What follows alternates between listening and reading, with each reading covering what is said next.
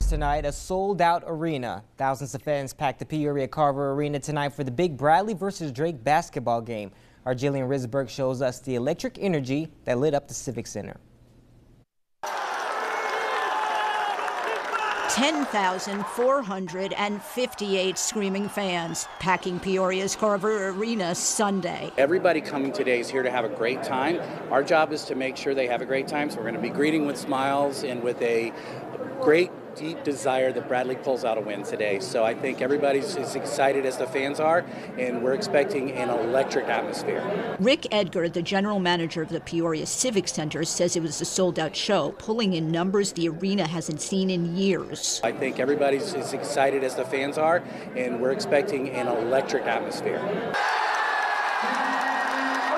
Electric was right. Fans coming throughout the region for the game.